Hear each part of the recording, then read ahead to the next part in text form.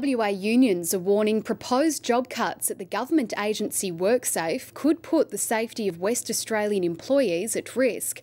The Department of Commerce plans to reduce the number of inspectors and back office positions, arguing they're not needed. WorkSafe inspectors investigate accidents like these and try to prevent others from occurring. But the public sector union is worried budget cuts within the Department of Commerce, which the agency falls under, will put workers' lives at risk. We know that there are workplace accidents constantly. We know in the last week there have been 2 workplace deaths. So there is absolutely a need for these positions to continue. It's understood the department wants to cut the number of inspectors from 103 to 93, along with 7 back office positions, including training and research.